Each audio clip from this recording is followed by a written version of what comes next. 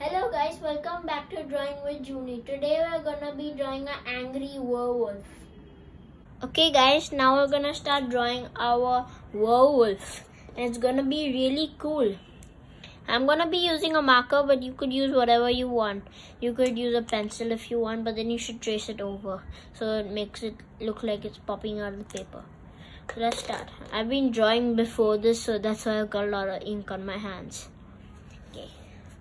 So, let's start with our werewolf's head. But in the head, let's start with his eye. Let's make a upside down taco shape. It's like a taco shape, but it's upside down. And the same thing on the side, but the other way. And this one can be a little more longer. Okay, now let's draw his snout. So let's draw a line till here and a line coming down, and it can be a little curved on this point. Okay, now let's make a triangle, a line connecting from here, diagonal, and then color it in. Okay. Now let's draw his ears. So let's make a line like that coming, and a zigzag line coming from there, because we don't want it to be that straight, because wolves are not straight like cats. So let's draw some fur here, if you can try to make it furry there.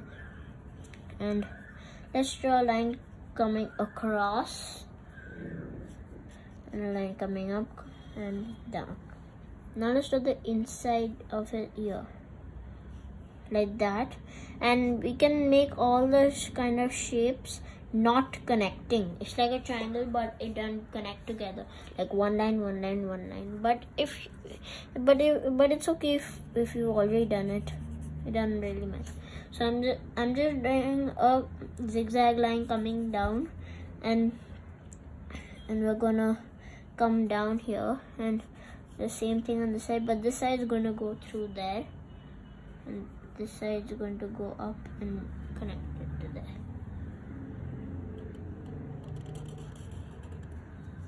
So let's draw a shape like that now, and some really sharp teeth. And now from there, let's draw a curve here, and then a line coming down, and more teeth. Okay, now let's continue. Let's start drawing his arms. Let's draw a very furry line coming down here, and a very furry line coming down to here. They don't have to be the same stopping, but I think it'll look more like it's symmetrical. So let's start making more zigzag lines coming down like that, and more zigzag lines coming down like that. It looks really weird now. It looks like a little like a half starfish, but with a wolf head. But it's not going to be. It's his arms. So from here, let's start making a zigzag line and stop near this thing, his shoulder or elbow. Yeah, elbow. And from here, let's get this line down to here. Okay, now let's draw his big hand. So let's make a line coming from here, a zigzag line, and that's going to curve here, and a zigzag line back. And then we can do the same thing. We can keep on doing the same thing. Yeah. And then connect it into this. Okay. Now let's draw from here. But just remember, this shouldn't be connecting. This shouldn't be connecting to his head. But it's okay if you do that, because you can always try to do something to correct it. So I just drew a furry line coming from there, and from here let's keep on doing a furry line there. And let's draw a line coming down. Get it back up for the claw. One more. And the last one. Connecting in. Whoa, he looks awesome. Okay, now let's draw one more furry line down. And if y'all see, you should not draw it small. Like if you start and think and it, you shouldn't start with it really small. It should be big, so it's easier to see, and it's really cool, and it makes it look like the thing is big. Now let's draw his muscles here. So let's draw a L, a long. It's like a sideways L, or then the other way. Then one more, and one more, and the last two.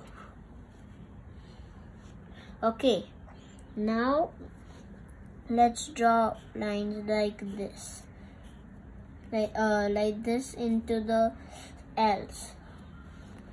Okay, now let's draw his torn pants. So the person who became the werewolf, he became a werewolf. That's why he has torn pants. So we can just draw a really crooked line like that, and then we can draw it connecting from here into there, and one more crooked line. And now we're gonna draw a crooked line this way. And you don't have to draw the same way because you can't do that same. So now I finished my crooked line and coming up like this, and the same crooked lines coming up there. And now from here, not from here, from here we can come up from there crooked, and now really crooked, and we can draw a line like that. And now let's draw some tears. You don't have to draw it in the same place, but I'm just drawing it like that there.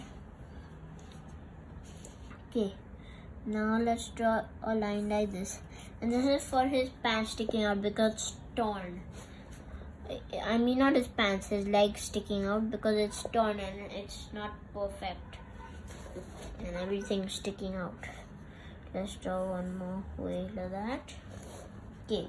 Now let's continue those lines we just drew here, and draw a curved line that way, like this. Back.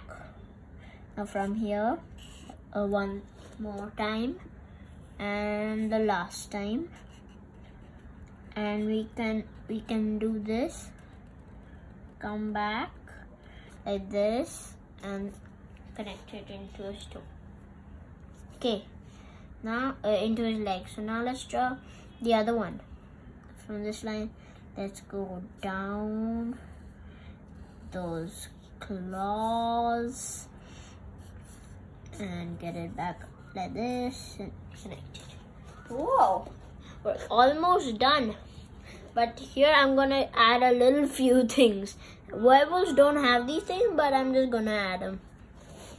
So let's draw two swords at the back of him, like he's carrying two swords with him. He's a really smart werewolf. He knows everything, how to do everything. Let's draw a rectangle shape, and it should be curved. It shouldn't be like a straight thing, but you could make it straight. Now let's draw a rectangle here, but it's going to be connected into this thing. And here we can draw these circle kind of lines, curved lines on this shape to make it look round. And let's draw two lines like that. So that's like the starting of the sword, which is going through him. But it's not like it's going through him and he's gonna die.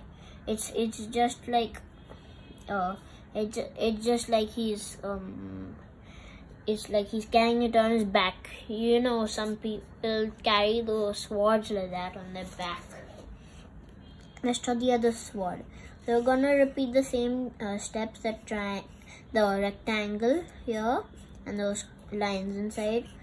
the triangle and connect 2 lines into that. And you can make these tiny lines. I don't know if you all can see the no, you don't have to make it if but I don't know if you can see it. It doesn't matter, you don't have to make it. Now inside of this thing we can make some lines, and it's going through his back, and you can't see it because at the back of his back, okay, now let's draw some more things. Let's draw some armor here. Let's draw 2 curved lines like that, and some rectangles inside of that. The same thing here. Okay. Now let's draw some more weapons he's got. Oh wait, before we draw any more weapons, let's draw a circle like that. And this is like a chain. It's like he's been handcuffed, but not really handcuffed, but he's been connected. So it's basically these thick circles connecting into each other. So we're gonna make it go in this kind of direction, and then keep on going, and until we get here. So let's draw a tiny line like that, and a half rectangle there. So it's like it's connected to something that's really strong, even though it's so tiny. Let's write 2000 kgs. Haha. So strong, but it's so small. Let's do the same circles here, but this time we can do it in a different way, because he's trying to get out, and he's going bonkers because he really wants to get out and get those people who captured him, and the tiny 2000 kg piece. Okay, good. Now let's draw a platform he's standing on. So let's draw a diagonal line like that, and a diagonal line like that. We're gonna draw a line coming straight like that through his legs. Okay, now let's draw. You can draw some really wavy lines because he's standing on a floor like that. Okay, maybe standing in wood. Yeah. Okay, now let's draw some more weapons. First, wait, there's one more thing before the weapons. Let's draw a tiny line like that, and a tooth shape like that, and continue it. Tooth shape again. From here, that line, tooth shape, line, tooth shape, and connect it. And remember, if I ever go too fast, you can always pause the video to take extra time, and don't worry if your drawings come out a little weird, but I'm sure they won't. Even if they've come out video, you should be proud of yourself because you're drawing a wolf. And wolves are not really easy to draw, even if you're drawing a realistic one. I might once draw a realistic one. Okay, now let's continue with the weapons. So let's draw 2 curved lines inside of that, and two of these kind of things, and tiny circles and squares inside of that. And those are like these kind of guns which are attached to him, armor, and then these guns attached to it, which makes has a gun. But I don't know, whichever person captured him, they're really crazy. They should take all the weapons, because he could use those weapons to get out. So let's draw those 2 curved lines and those lines inside of that, and let's draw those 2 shapes and the circles inside of it. Okay, good. Now let's draw I don't know what to draw. Let's draw spikes. Let's draw some spikes on him. Wait, before we do spikes, let's do some eyebrows, which make him look much more angry. Yeah, now he looks angry. Okay, one is furry and one is like straight. Let's make this straight too. Okay, now here, let's draw a line like that, Those are not his eyeballs. Now let's draw some eyeballs. I don't know why. They like scary thing. Normally I don't draw eyeballs, but for a change, I think I'm gonna draw them. So I just drew a circle and we're gonna color it in, and except in this spot, leave a tiny white gap, and we're gonna draw the circle again and leave a tiny white gap in the middle for the highlight on his eye. Okay, now let's draw some more fur on him. So let's draw some fur here. So these zigzag lines here, they don't have to be the same, and more here, and some hair sticking out like this, here, to here. Okay, now let's draw some more wriggly lines, more wriggly lines, wrinkly lines, more wrinkly lines, more wrinkly lines. And the wrinkles make him look more realistic. I mean, it's not looking realistic, but it's looking a little more better with the wrinkles. Okay, he's looking really cool. So I think I'm done with my drawing, and it turned out really well, but you know it's gonna turn out even better once I color it. So after I finish coloring, you can pause the video and we're gonna do some shading after that, okay? So I'm gonna start coloring, and you can pause it in the video again. So I'm gonna start coloring right now.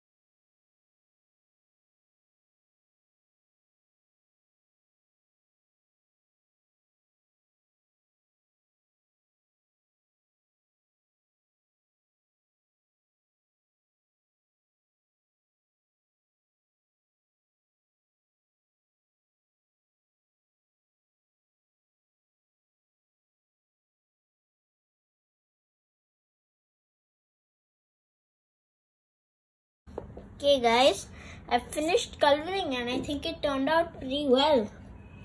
So now we're gonna move on to shading. Okay, let's get a black. Let's take a black, not a marker. Yeah, you shouldn't use a marker for coloring in my videos. I think because you might not have the same colors, or you won't be able to shade because markers are not that correct for shading. So let's start. You should get a color pencil right now. Okay, so let's start with this foot. So on the bottom of the foot, let's start really dark. As we go to the top, gradually we can start getting lighter and lighter. And don't color the whole thing black, okay? So we're just gonna start black and then get as we get to the top more lighter. Yep, that's the first one. So let's do the same thing on this foot. Start dark, then as we get to the top, more lighter and lighter and lighter. Okay, now the bottom part of his trousers, let's make a shadow. So let's start with the black down on this side, and this, don't do the whole pant, whole trouser black. Just do a little around what we just did dark, really lightly, and look like this, which is cool. Now let's draw a shadow on the inside of his arm here. Let's start here and get dark here like that, and as we get to the top, a little lighter like that. I think shading makes it really cool, and I've started learning this from Art for Kids Hub. You should try them out. It's really cool because it makes it look more realistic and it's like it's real. So let's do the same thing on this arm. Let's start dark. As we get to the top, gradually let's make it lighter like that. Now let's do this part of the arm. Let's start like that, dark on the top, and as we get to the top, little lighter, but not fill the whole thing. Okay. Again, the side like that. Okay. Now let's do the bottom of his face. So let's start dark on the starting of his face, and as we get to the top, more light. We don't want to color the whole face. Let's do a little dark on the inside of his mouth, a little, but not too much. Don't want to color it whole. And let's do the back of it here. Okay, now let's do a shadow here. I think probably we can do a shadow here, or we can start dark, and as we get the top, lighter. It's like his face is on his body. Now let's do a shadow for these guns. So let's start dark, and as you get the top, lighter. Start dark, lighter. Start dark on the other side, lighter. Start dark, lighter. Okay, good. Now let's start dark on the sword here, and a little dark, and start dark here, and as we get the top, lighter. Same thing here. Okay, now this shadow we can we can make a little more dark, I think, to make it look more cooler, and like the head is falling onto his body. Like you can see that the shadow is there. Okay, now let's draw at the bottom of these 2,000 kg things. Let's start dark, and as you get top lighter, dark, light, and on this thing, like almost the whole thing on the bottom, let's do the whole thing dark on this thing. Okay, now let's get lighter at the top. See, this thing can be quite dark because he's standing on top of it and a lot of shadow is falling onto it. So let's make it a little more darker. Very dark. Yeah. Okay. Now let's do this other side of the face I noticed. So let's start dark this side, and as you get to the front, more lighter. The bottom of his nose here. Okay. And if you've colored these lines with these light colors, and the black, if you've colored it with a non dark color and a light color like this, go on, and you can't really see the lines anymore. Of course you can see them, but it gets a little like you can't see it properly like this dark. So you can trace it over, but I think I'm gonna leave it like that. Okay, so let's continue. Let's make some more shadows on this part. Let's do it till his finger instead. Here, and let's get lighter for his hand. More lighter on the top of his hand. Okay, now let's make a dark border here on the handle thing of the sword. As you get the top lighter, same thing here. Okay, same thing here, but light. Okay. Now let's do the bottom of his nose. Start dark here, and as you get the top lighter. Let's color in his teeth black, but not with the marker. Without the marker, because it shouldn't be like pure black. It should be a little non-dark. Okay, now let's do a shadow here. Let's draw a shadow for this thing, a tiny shadow on the bottom, like that. It's really tiny shadow, like this. So now I'm gonna give you a close view, or I'm gonna show you a close up on this. This is his head. If you couldn't see it before, if it was a little dark for you. So this is his head. I've done the shading and I've colored it, and it's really cool. The sword also, but I think the pant part here was really cool, and the shadow falling onto his belly, and here is the shadows here also cool, and the shadow here for this guy, for the 2000 kg thing. Now I'm giving a close-up of the whole drawing, starting from the head, and I'm gonna go all the way down. Okay, so I hope you're drawing. We're done with our drawing. It turned out really well, and I'm sure you turned out even better. And don't worry if you don't like the way you're drawing it. I'm sure it's really cool, and you can practice how many ever times you want to do this, and it's okay if it doesn't look the same as mine, because art's like that. It shouldn't look the same as somebody's. So that's it for me, and please subscribe to my channel, and you can check out my other videos. See you later, guys. Thank you for watching, and goodbye.